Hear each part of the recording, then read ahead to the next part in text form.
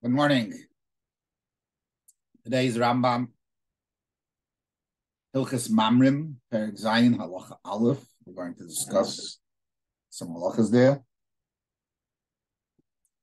regarding a concept that, according to some opinions in the Gemara, doesn't exist, never existed, and yet others say it did exist,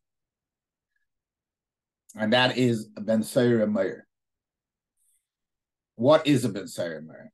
So you would expect the Rambam to begin. The Halacha is telling us that.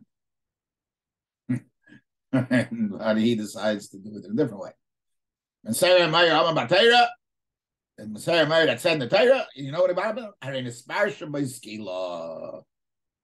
He gets skila. Right away to the punishment without any knowledge of who he is. Like Elam can his it. There has to be a lav for a punishment. The Heichad, he's here. Where did he warn you about it? There's a lav in Parshas Kedeshim that says al hadam. That lav is used time and again for different things, which is going to be a problem because it's used and used and reused. So here, the Rambam teaches it, Loi soichal achila, don't eat such an achila, hamevi oli de shvichas domen, that brings to murder. Vizu achilas Messiah Meir. That's what a Messiah Meir does. His eating is eating that brings to murder. Now, the Rambam here introduces a new word that nowhere did I find. He eats a disgusting eating that he ate. That's why he gets killed. One of the descriptions the Torah talks about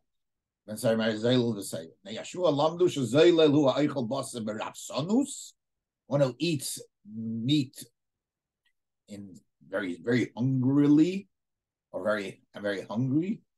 And the Seiva Shesi Yaim and drinks wine in such a manner.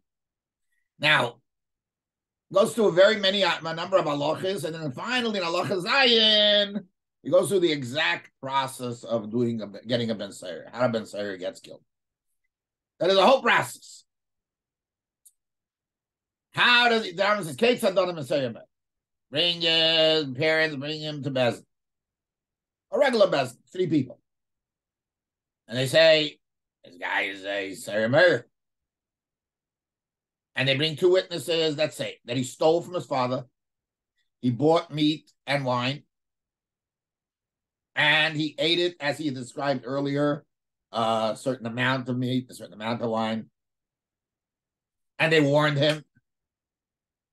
And the Rambam described, this is the first Eidus, and he gets Malkus, as every other Malkus. And he brings the pasuk for it. The Yisru Oyser Lishmaleh. That's the Malchus. Then he goes on. If it happened again, and he did the same eating, his parents bring him to Bezin. This time it's a Bezin of 23. They bring 2 Eidim. And they testify that he stole and he ate the way it was described before. This is the last Eidus. Even if it's the same peer, it doesn't matter, but it's the second set of eights, second testimony. And you do the checking his age because he's only got a 3-month span of where he can be a Messiah Meir. Then they pass in who he is, they kill him. And then the Rambam adds that the same Eidos have to be there. Okay. Now we mentioned that Le'seichlu al Adom is a lav used over and over for many different averes. Now, where does the Rambam get this from? That's a Gemara in Sanhedrin, that's Samad Gimel. And the Gemara says you can't get Malchus on all these things because they're lav shebeklos. Lav shebeklos means a lav that includes many different things. Is not a lav for Malchus. Yeah. Now, we said the Rambam used the lashon, don't eat something that brings to Shvichas Damim. Who's Shvichas Damim are you talking about? So Rashi learns, Rashi translates the word Adam, don't eat something that you will get killed for. Interesting translation. Now, so we have a problem with the Lav Shabbat. Now the Rambam takes care of that problem in the Seif HaMitzvahs. The Tesis asks another question. How can you get Malchus? There's a little rule that a Lav that can be a Lav of Misa cannot be used for Malchus. Lav Shenit Lasaris Mrs. Bezdin. And this is a Lav for Ben Sari Mary for Misa, so how could you use it for how could you use it for Malchus? Okay, so there are answers. The Rambam himself says that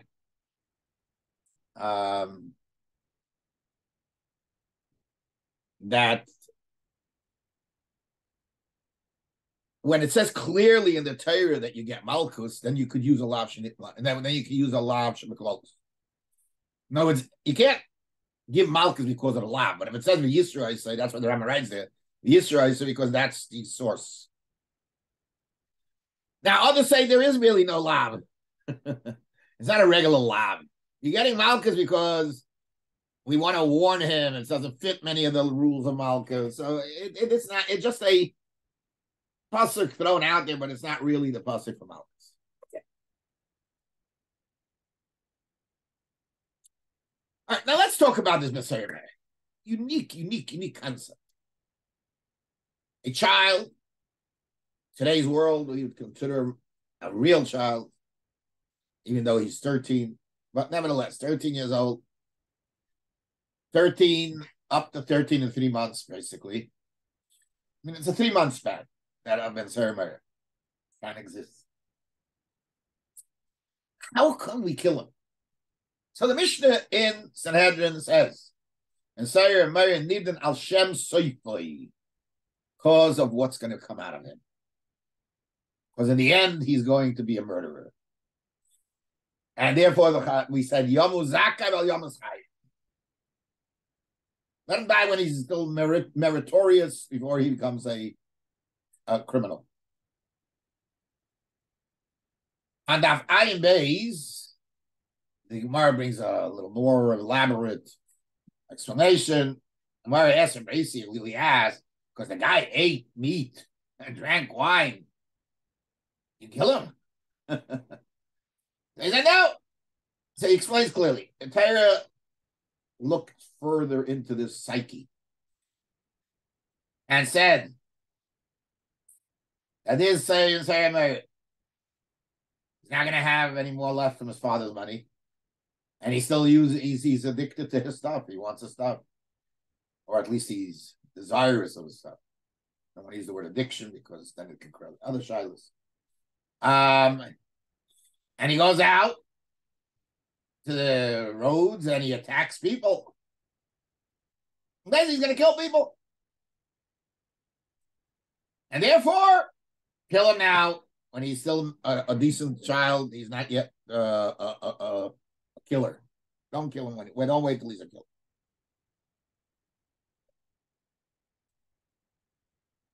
Rambam Pirsha Mishnah Shatayra He'idah Imishu Begil Tzoyer Tavosam Atkele Kach, when a child at this age has such an unbelievable desire as described, it's not possible that at the end he's not going to end up killing people in order to get money. Because he's already, this is his standards, this is what he's looking for, this is what he wants, and he's going to kill him before he kills others. Yeah, I mean, that's basically the concept. Oh, why are we killing him? Because he's going to be a murderer. What is the sentence for a murderer? Sayiv. It's killed by the sword. Why are we giving him skillet? So there are many answers. The Rosh says that since he's attacking people, he's not keeping Shabbos. Therefore, he's getting skila for the lack of keeping Shabbos. The Balitesis on Chumash, that Einei Shemei b'Kolov b'Kolima, it says that he doesn't listen to his parents. It's as if he's cursing them, which is skila. These are all big chidushim, and I really don't want to get into them now because each one would require an explanation on its own. The Maharal in Gurarye writes, he's going to kill many people, so he deserves more than skila, more than sayis. Sayis is less than skila.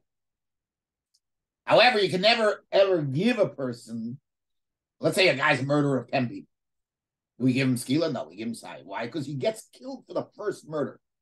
But this guy never murdered anybody. It's only Al Shem Sefer. So we look at the total picture and we give him a much severe penalty. Another shot is the Maral says, he's chasing after people to kill them. So we kill him with anything we can. Therefore, we decided on skila.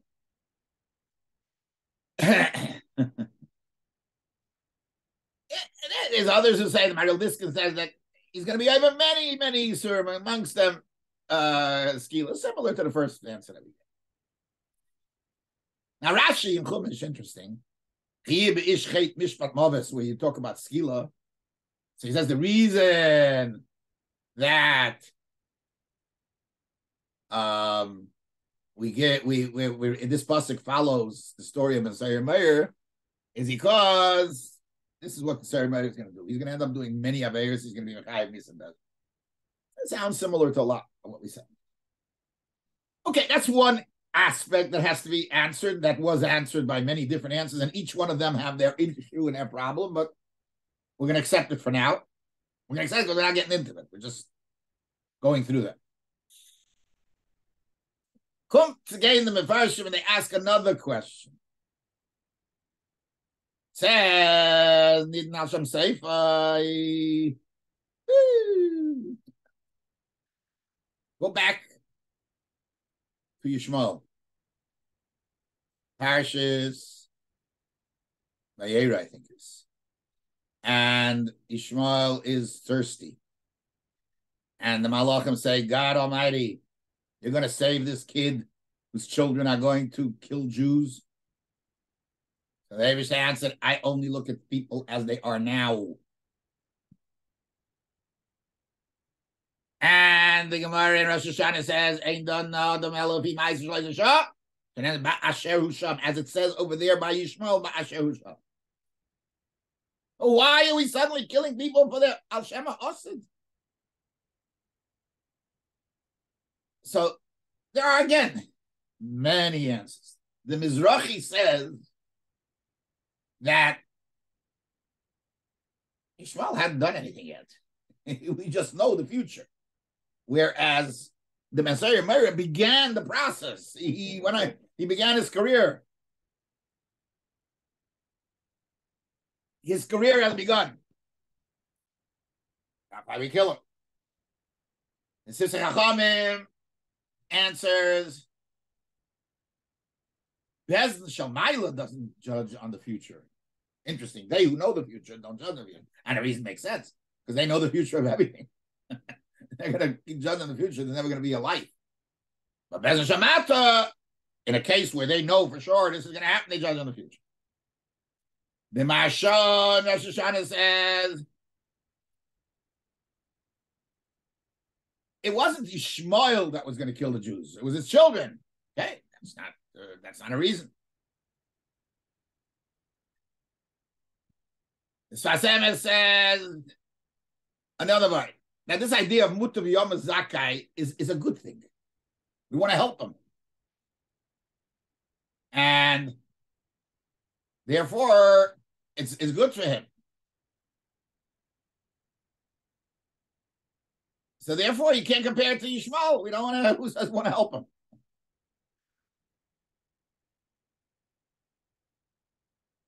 He gives other answers that perhaps he already had children, so it wasn't relevant. Well, it's hard to understand that from the pasuk.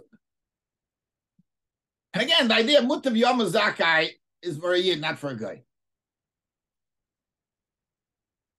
All right, well, you have a whole different answer. Very nice. Okay, I want to just go a summary of the problems, add some more problems, and then perhaps see how the Rambam sees this. I want to make note that in the Perik of the Rambam and Ben Seir, when he writes about it here in Hilchas Mamrim, there's not a word about Nidin Al Shem Sefer or Yom Zakav Al Yom Chayv, which is a pella, because that's the whole essence of Ben Seir. And I think that's very telling of the Rambam's view of Ben Seir. So we have a question. It's a Lav Shabbat. Okay, we have an answer for that. We have a question. Lav Shabbat Lazar Misa Bezmi. We have answers for that too. We have a question that Al Shem Sefer is Ritzicha. So why is he getting skila? Why are we judging Al Shem Sefer when Pasuk says it doesn't all the Al Isa Shah? And now we asked another few auras in the Rambam. Says, why does he begin with the fact that Ben Seir gets skila? Why didn't he tell us who Ben Seir is first? And why did he right away go into the lav? It sounds like he's going into side things when he should be first telling us who we're talking about and why we're talking about him.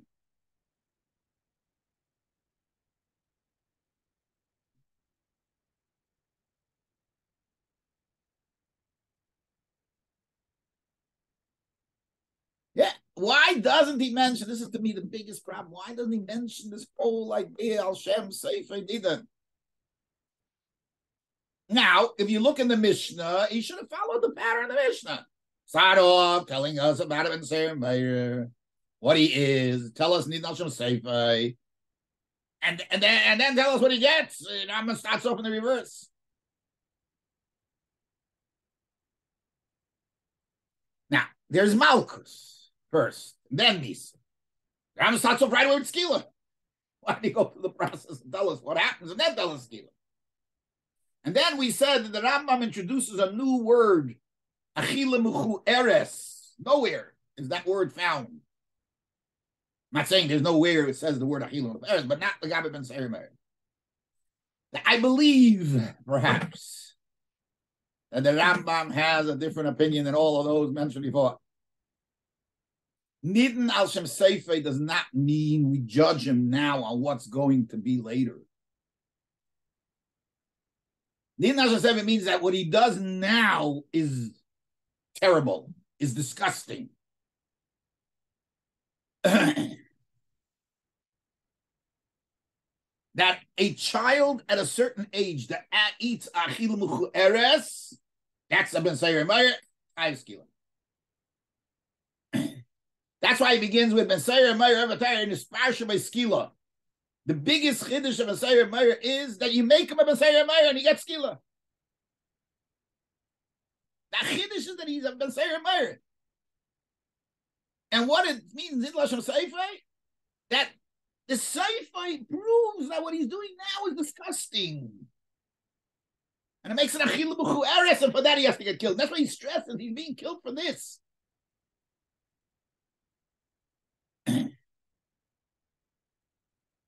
What's his being? You want to know what Ben Seir Meir is? Loi seichel achila mevil de'shichas dam. Don't eat something that causes death. Now, he could mean death by killing people, or he could mean death of his own. But it's not okay. The part is it's the achila that's not good. And the rest is all discussion. Now, why doesn't he start with Malchus? Because Malchus is not a punishment of Ben Seir Meir. It's part of the process of Ben Seir Meir. You want to create a Ben Seir Meir, this is the way you create him, as he says in Halacha Zayin. So there's nothing to do with Yishmael. Yishmael, we're talking about the future. Here we're talking about the present. Achila Muchu Eres.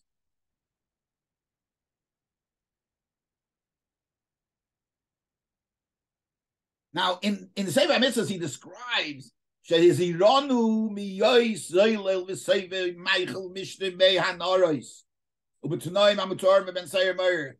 That's the description. Don't be a Achila Muchu Eres person. And in the Minyan HaMitzvah, Lechel v'lishta derech seilem, that's the issue. That's what it's about. He should have written, according to the rules of the Rambam in general, Lodun b'men in the Seir Meir. No, it's about don't be an Achila Muchu Eres person. And that's why he brings the pasuk Zel and Seven in the Minyan Mitzvahs.